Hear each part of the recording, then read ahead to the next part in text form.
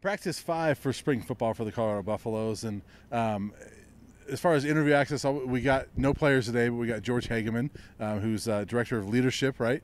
Director of Leadership and Engagement, I believe. Okay, yeah. So I knew there was a second part to it, but got him, really engaging personality, actually. Yeah. So let's just start there because he was the one person we talked to today, and obviously played with Coach Prime with the Cowboys, and played in the NFL and has experience at IMG, and really good personality, and a guy that has those experiences that can help these guys transition. Yeah, and well, first off, you got to start with his physique because Brian, you and I are not small guys. Right. I felt pretty darn small when Yeah. he walked up to the podium and talked to us today, and great personality. And I think he's somebody that these players are really going to enjoy connecting with, and has such a diverse background, going back all the way with Coach Prime back to the academy they ran in Texas.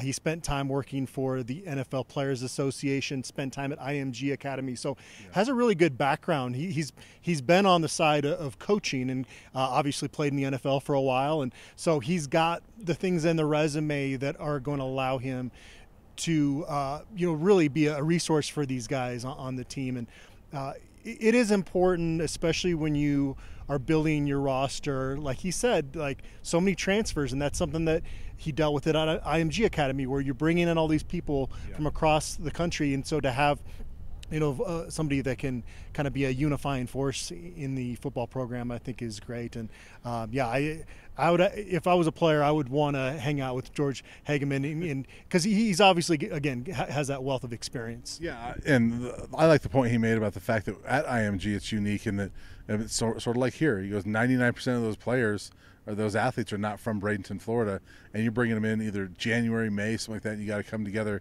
and create a team that can win. That's a lot of what college football is, and especially it is here at Colorado. And so he's got experience in that regard. He brings great experience, and he's got that personality that I think the players would want to be around too. And so I think he's a guy that I think players probably ought to reach out to somebody like that and say, hey, help me with this.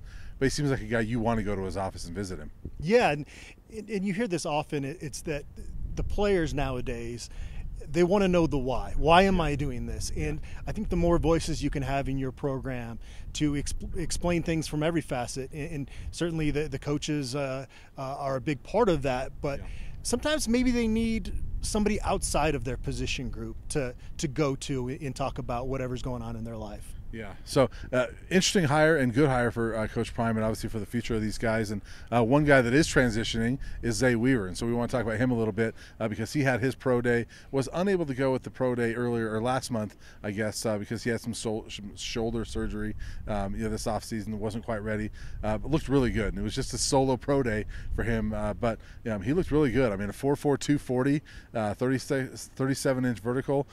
We know he's athletic, but I thought he was faster than even I thought. Yeah, and the fact that there were, I think, 11 NFL teams that were represented here for one player kind of shows you, again, what Coach Prime brings from an exposure standpoint.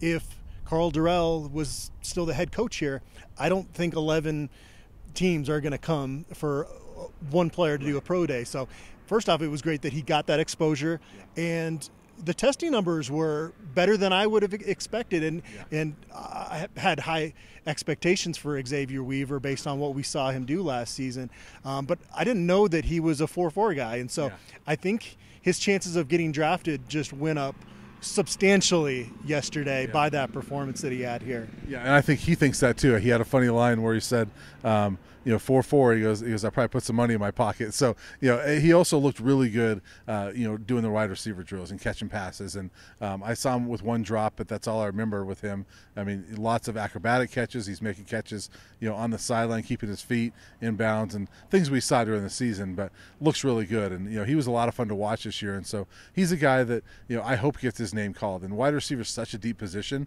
that you never know. But he's a guy that I could see him getting called. I don't know if he's a second, third day guy, but like you said, 11 NFL teams here showed some interest, so you hope he gets that call.